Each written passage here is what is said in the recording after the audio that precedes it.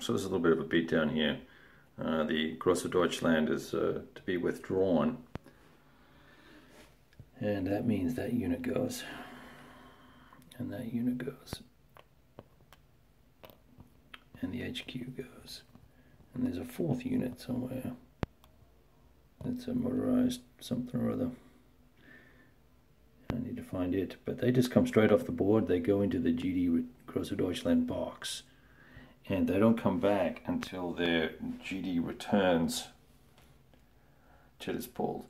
And as you can see, there's already this turn because of the way that chit pulls worked.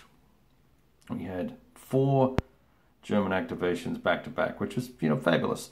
And then, funnily enough, 3 eastern section, 3rd Belarus front activations.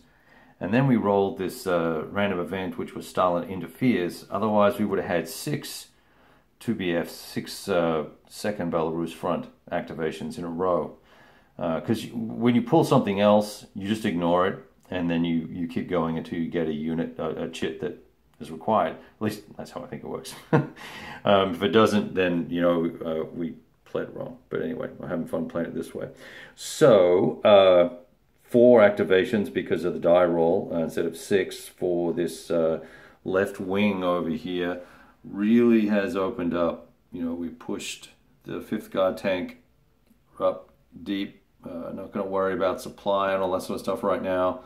Banking on the fact that we know the Germans can't move right now, so we're not too worried about being put into out of supply mode or isolation mode, and we're just going to keep pushing hard. Hopefully these formations here won't get an activation, and if they do, not a whole lot those units can do.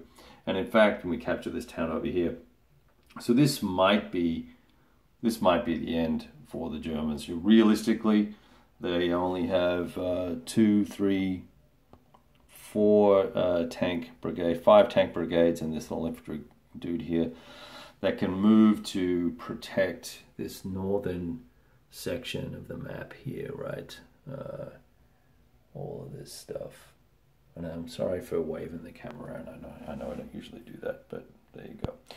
Anyway, pretty interesting situation. We're going to crank through the supply phase and make sure I've done that right. Double check the chit draw rules, and then we will see if we play turn 7, which gives us a second 2BF front chit, which will be interesting. All right, guys.